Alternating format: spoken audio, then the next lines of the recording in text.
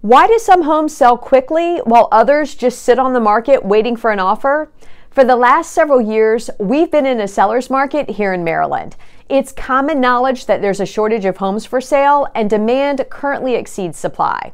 So if your home has been on the market without receiving an offer, or if you're thinking of selling your home this year, you'll want to stay tuned, because I'm going to explain the most common reasons why homes don't sell, and more importantly, what you need to do to get your home sold before the competition. I'm Realtor Rebecca Cole with Berkshire Hathaway Home Sale Realty, and I help people just like you buy and sell real estate in Maryland. Last weekend, I was showing homes to a buyer client who's looking to purchase a home in either Baltimore County or Harford County. Each of the houses we looked at, with the exception of an outdated estate sale, had just been listed on the market. Of the 5 homes we toured, 2 received multiple offers and had offer deadlines before the end of the day. One of them was located in Perry Hall and the other was located in Abingdon. Another property located in Bel Air also went under contract just a couple of days later. The remaining 2 properties are still listed for sale on the market 2 weeks later.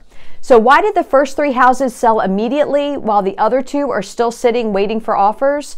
Pricing, presentation, and marketing. The first 2 properties were appropriately priced based on recent sales in the immediate area and houses that sold within the last few months. They were free of clutter, they had been beautifully staged, and they appeared to have been professionally cleaned and well maintained according to the listing data. As soon as I walked into them, I knew immediately that they would probably receive multiple offers. Many buyers are looking for homes that are move-in ready, turnkey, priced appropriately, and are located in a desirable location. Properties that check all 3 of these boxes are most likely to receive multiple offers. The third property did not show as well as the first 2. It had a strong animal odor, and the counters and living spaces were very cluttered. Overall, the home did not feel clean. So why did that house go under contract so quickly? It was priced slightly below market value based on recent sales, and it was located in an extremely desirable neighborhood in Bel Air.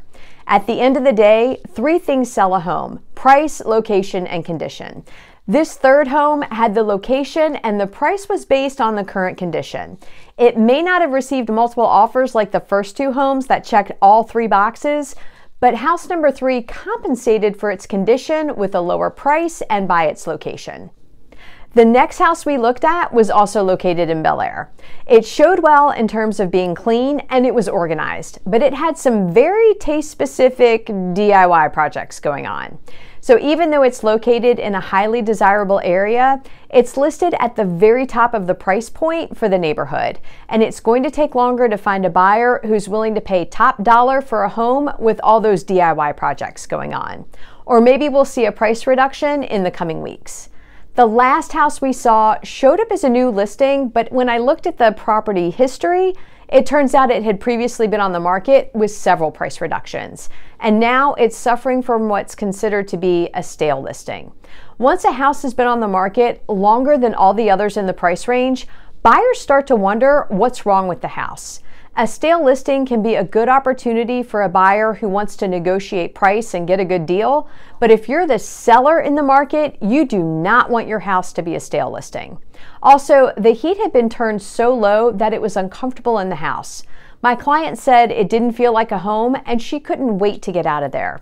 It may seem like a minor detail, but things like having the thermostat set at an uncomfortable temperature can be a huge turnoff to buyers, and some may even think it's a sign of neglected maintenance.